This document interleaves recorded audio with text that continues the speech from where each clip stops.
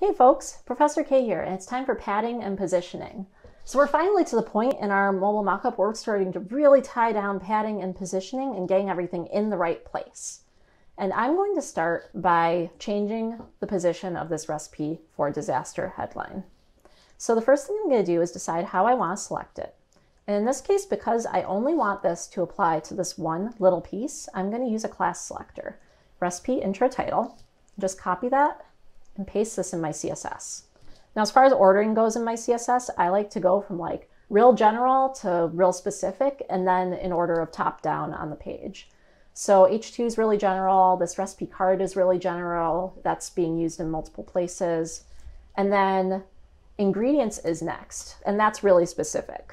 So I'm going to put my recipe intro title here because that comes before my ingredients, and it's the same level of specificity in my CSS. All right, so what can I do here? What are my options? Well, we actually have a couple of options that we can take a look at here. And I'm just going to open Popcode here and demonstrate them real quick with a div/div and then a span inside text/span. I'm going to write some real simple CSS in here. So I'm going to have a margin of 100 pixels.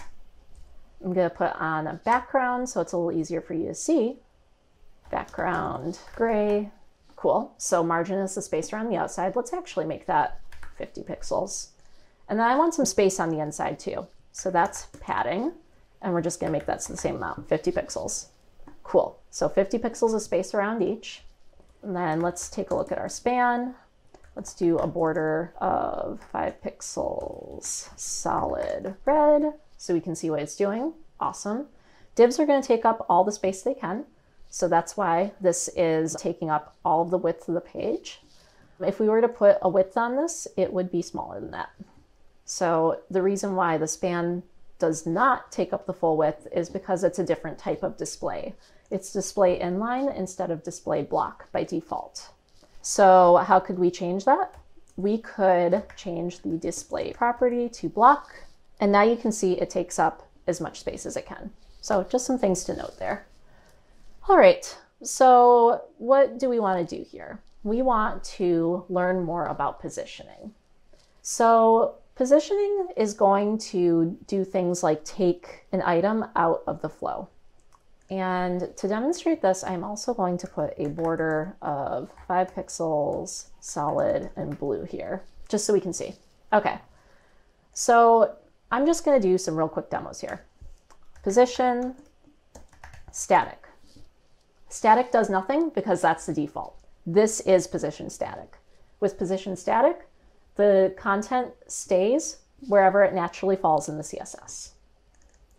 You also have a couple of other options here. I'm actually going to use my web inspector to show you these, just so that you can see what the values are. So here are all the possible values. Let's just arrow through them. Here's absolute. Huh, what happened there? With absolute positioning, the item is taken out of the flow. What does that mean? This space is no longer respected in the CSS. So if you go up to the div here, the reason why this still has any sort of height to it is because of the padding on it. You can see this in the layout. It's actually got a height of 0, and that's because we've absolutely positioned this, and that means there's no height on it. The div doesn't care about this. So if we went and we took the padding off of here, that would actually completely get rid of this text. All right. So actually, you know what, just to make this a little bit clearer here, instead of having a padding on this, I'm going to have a margin on my span. So this is going to like have the same visual effect, but it's a little bit different because now our space is around the span. So same visual effect, but now with the span, see that yellow? The margin is around it and the div has no padding. So you can use some tricky ways to change this sort of relationship. All right, so we were going through the different positioning. Absolute means that the parent div will not respect the space anymore. Fixed does the same thing. All right, fine. So what's the difference between absolute and fixed? Well, we need the page to be a little taller for this. So let's show this in style.css. So I'm going to put my recipe intro title to position fixed, and then I'm going to see how it no longer respects the space. Perfect. I'm going to do top 0. And when I scroll, it's going to stay in that same position. If I do it absolute, top 0, same spot, but when I scroll, it doesn't scroll with me. That's the difference between absolute and fixed. All right, what's up next in our options here? We've gone through absolute, fixed, inherit is just whatever is above it, initial is whatever it initially was.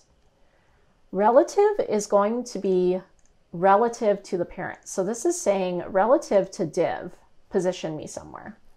So to really see the effects of this, you need to have a top and then like 10 pixels. So see how that positioned this relative to the div above it? Let's try absolute instead. Let's take off this margin. Okay, so no margin. The text is now positioned absolutely and top 10 pixels. If it's relative, it's 10 pixels from the div. Instead of being positioned relative to the div, the parent, when this is absolute, it just looks as far up as it can go until it finds something that it can position itself to. In this case, it's the body. Now, if you wanted, you could say position relative here, and you would get the same sort of behavior as with a position relative here, but you would get things respecting each other. So whether or not something is positioned relatively is really important, actually. So let's just demonstrate that again. This is absolute. Here we have a div. If it's position relative, the absolutely positioned div is going to position itself 10 pixels from the top of this div. If this position relative isn't here, if we uncheck it, now it's 10 pixels to the next nearest parent that has a position relative on it.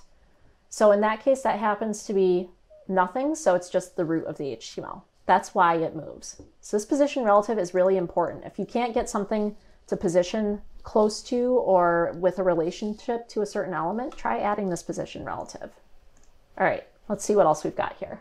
The final one that's really helpful to have is sticky. So sticky is, like fixed, really hard to demonstrate without actually having something scrollable. So let's just put it in here, position sticky. So see how with sticky, even with the top 0, this still stays where it originally was. When you scroll, once it hits the top, then it gets that fixed positioning. So this actually requires a couple properties to work properly. See how it's like kind of stopping at the end of there? You actually need a couple more things for this to work totally properly. But the idea is that this is for things like sticky navigation, when you want things to stick to the top of the page. So that's an overview of all of your positioning options. I'm going to pause here, let you kind of take a break, absorb all those, and then I'm going to show you how I actually apply these to your favorite recipe assignment. I'll see you in just a moment.